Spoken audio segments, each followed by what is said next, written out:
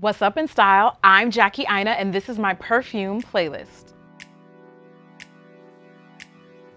Okay girls, so y'all know I love all things lavish, hence my Instagram account, Lavishly Jackie. Now to know me is to know your girl loves perfume. I mean, there's a perfume for every occasion, every day, every moment.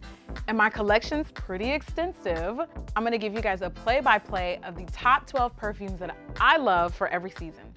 Here's track one, new year, fresh start, boom. It's the start of January. I chose Tom Ford Soleil Neige. To me, if a fragrance had an undertone, I feel like Soleil Neige would be cool. It just has this icy, cool tone to it. And when I say tone, I mean like what you literally smell. It is also a musk. It's very musky. And if you aren't really familiar with musk, it's kind of like what your natural scent would smell like your natural body chemistry, because I know that's kind of confusing for some people. It has top notes of bergamot. There's also carrot seed. That's where some of the musk aroma comes from. Okay, up next, track two. All right, Byredo Sundazed. I chose this one because it's February, it's Valentine's Day. We're gonna be caked up going on dates. And this smells like straight up cotton candy, but don't, hold on, pause. I know you think juvenile when you think of cotton candy, you know, kind of like how we all wore pink sugar in high school and middle school. No, this is the adult grown-up version. Okay, cotton candy in your 30s and maybe your 40s. I really like this fragrance. It's fresh. It has mandarin orange top notes. It also has some lemon. And in the base notes, there's musk and cotton candy. So it literally does smell like a fresher, sugar, sticky, sweet scent that I thought would be really cute for date nights and romance. Spin that block, track three. As we move into spring and the colder months, I chose Montale Roses Musk because I feel like it's not only appropriate for spring months, but all year round. So funny story, I actually first smelled this at a club, and one of the girls was like, I was like, you know, handing the dollar bills. I was like, girl, what is you wearing? So we wasn't even worried about the dancing. I was just like, girl, what's this perfume? Literally, like while she's dancing, she pulled up the picture on Google. I was like, period, screenshotted it. I ordered it the next day. It smells amazing. It literally smells like rose, but like your skin, florals in general have elevated so much. It's such a classy rose. I feel like back in the day, we all used to think of our grandma when we would smell rose perfumes, but not this at all. Give us track four. Okay, so the seasons are changing and so am I. So I slipped into something a little bit more lighter for the spring. Okay, y'all ready for track four? All right. This is Maison Margiela Bubble Bath. Okay, I really like this fragrance. It's not normally something that I would gravitate towards, but you know, as a perfume lover, I like to switch things up every so often. It's accurately described as a bubble bath because I feel like it just smells very fresh, very soapy. That's literally one of the notes is soap. It also has coconut notes. It has a little bit of a lactonic flavor, and that just basically means like kind of milky, I think. And it just smells really fresh, very spring appropriate, but I also think you can get away with wearing this all year round. This to me is an it girl perfume, somebody who does not want something too bold and too standoutish, but still wants to smell like, oh, like, what are you wearing? Okay, track five, Kayali Deja Vu White Flower. This is one of my all-time favorite spring florals. And I really like white florals. I don't know what it is, but it just smells amazing. But some of the other notes have pear. I believe there's some top notes of nectarine. It just has this really juicy floral. Something just is so stunning and inviting about it. I think what I like the most about this perfume is it has the perfect balance of like woody notes and floral. Like it's not too green, you know, it's like a perfect balance with a little bit of powdery notes as well. So where are we going with Kayali Deja Vu White Flower? I'm gonna say Sunday brunch. I'm gonna say Sunday brunch. Bring the Telfar, bring the peachy nude lip, bring the travel size, just in case you wanna freshen up in the bathroom. Okay, track six, I'm ready when you are. Introducing Maison Francis Kurkdjian Gentle Fluidity Gold. I feel like Gentle Fluidity Gold is the most slept on from all of their fragrances. Everybody named Mama talks about Baccarat Rouge. And Baccarat Rouge is cute, but not everybody wants to smell like Baccarat Rouge, girl. Like, we want to switch it up. So some of my favorite perfumes, I know I talked about a lot of powdery florals and stuff, but my favorite perfumes are all in the vanilla gourmand category. This to me is like the vanilla for the unexpected vanilla. It just smells so good, so powdery. It has some amber notes in there.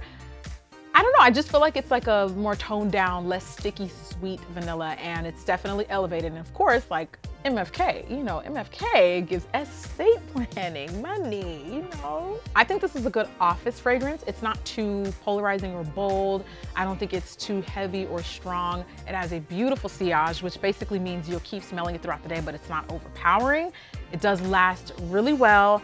Track 7, Black people love them some Montale, honey. One of my commenters told me about this and I was like, actually, all the Black girls that I know love them some Montale. This is described as an amber woody perfume, but I love it that it's so spicy. Like it's pretty much a floral, but it's not like a typical floral. It has top notes of bergamot, lavender, but there's some Tahitian vanilla in there, I believe is one of the base notes, which really to me makes this more of like a bolder floral. It's just so like, oh, like a floral, but someone who's got a little spice, a little attitude. Where are we going? Okay, so Montale, we're in New York City and we're wearing her to a day party on a Sunday, an African day party on a Sunday. Okay, now I'm ready for track 8. Okay, it's August, this is my birth month. Shout out to all the Leos. We don't claim the Virgos. No, I'm just playing, y'all don't hate me in the comments. So it's my birth month and I told y'all I love vanilla scents, right? But sometimes you don't want to commit to something too vanilla, too predictable. So, introducing one of my favorites. Girl, don't ask me how to say this name. I don't know how to say this name. I'm just gonna shorten it to Noble 1942. I got this as a birthday gift last year when I turned 34. To me, it has like a fruity, spicy kind of vibe. It just smells so unexpected and unpredictable. And there's a lot of like juicy, crunchy fruit notes right at the top. It has red apple, it has bergamot, and of course the vanilla. The vanilla is just kind of like the entire structure. I've never smelled anything like this when I first got this perfume. This is definitely very unique and very appropriate for summer too. You can wear it to a yacht party. Not me though, because I be getting seasick. So I'll see y'all at the dock, okay? Don't drink all the alcohol. I'll see you over there. This perfume is like a charcuterie board, but in a perfume. If you're looking for a perfume that when you walk into a room, nobody smells like you, it would be Noble 1942. Okay, y'all ready for track 9? Time to fall into some wardrobe change and some perfume changes. This is another Maison Margiela pick from me. It's Autumn Vibes. This is actually a recent favorite of mine. To me, pumpkin spice latte, s'more season, this is the perfect fall autumn perfume, period. And I love the fact that it's quite gender neutral. It has a lot of woody notes. It has a bit of spice. There's cardamom, there's pink pepper. There's also maple, nutmeg, and cedar. So not only do you get spice, but you get that sort of syrupy, sweet twist to it that makes it, to me, so enjoyable. I love, this is like Jackie Aina in a perfume. Like I showed y'all the birthday pick, but this one is like part 2. So in the fall, where are me and Bae going? We ain't going nowhere, girl. I'll text you tomorrow. Sorry. Do not disturb. Phone is off. It's just the perfect like by the fireplace fragrance. I love it. It's very cozy, very romantic, and great on men too. I put this on my fiance all the time. All right, now let's switch to track 10. Okay, so it's October and every niche fragrance lover knows about By Kilian. So of course I had to pick the one that, in my opinion, belongs in history books. Love Don't Be Shy. I'm sorry. If there was something that was inducted into the Smithsonian, it would be Love Don't Be Shy. And yes, Rihanna actually smells like this, and I would know because Fenty had a whole event and we partied with her. Girl, it was like exclusive, it was cute. And I was like, girl, what do you smell like? I've never smelled anything like that. And then I smelled that same exact fragrance a whole year later and I knew it was this. Like, that's how crazy scent ties to our memories. What I love about this is it has this sort of caramel. It says it doesn't have any marshmallow notes, but to me, it smells like a real marshmallow perfume.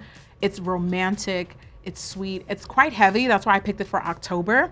But to me, it just represents that really feminine floral and sticky sweet candy scent that we love, but it's a little bit more elevated and grown for the holidays.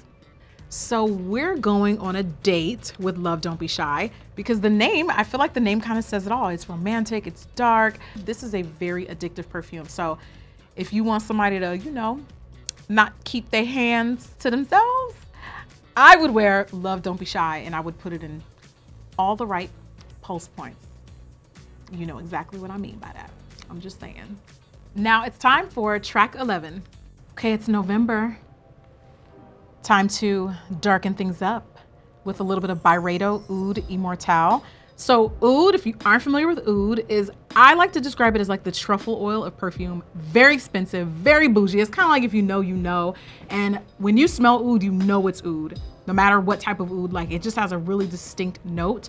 To me, it just smells, for lack of a better word, like really heavy, really classy, like something that you would smell abroad. And what I love about Oud Immortelle is the fact that it just has so many smoky, dark, woodsy. There's also a little bit of citrusy notes. It just smells amazing. And it's also great to layer. So if it's just a little bit too smoky for you, I would throw a vanilla on top or even like something musky to kind of really help blend it and help some of the notes stand out. But I love this perfume. And I also, everything else that I've featured has been kind of feminine. I kind of wanted to switch it up. So Oud Immortelle. Be prepared to spend a little money though. I'm gonna just tell you that right now, but it's worth it and it'll last you a long time. Isn't it crazy how when the weather gets colder, our scents get warmer? Well, Shagaf Oud Swiss Arabian is a nod to all oud lovers. To me, this is just a more, because oud, I'm not gonna lie, oud is not for everybody. Oud is not for everybody. It has a very polarizing scent, and when you smell it, you know it. But to me, I love this perfume because it is a more friendlier, flirtier oud. It has some saffron notes in there, some vanillas. It's really, really sweet. Swiss Arabian always reminds me of my time when I lived in Kuwait, so it has a little sentimental part of me, you know? But I just wanted to save this one as the best for last because it literally is one of my like top 10 all-time favorite perfumes. So ironically, out of all the perfumes we discussed today, this one is actually on the lower price side. This one will run you like 35, maybe 40 Zuelas if you buy it overseas. And I love that like you would never expect the opulence of what it smells like to be that inexpensive, but it actually is. So save them coins, get you a little elevated scent that probably no one else will smell. Thank you so much, InStyle, for sharing my perfume playlist. I had a lot of fun doing this. If you want to hear more about perfume, I am on TikTok at Jackie Aina, and my Instagram page, Lavishly Jackie, is a little bit more bougie. So you get beauty, fashion on one page, and then you get the lifestyle and perfume on the other. If you guys have any favorites or new things that you discovered about some of the perfumes I featured today, let me know in the comments. Holla at us.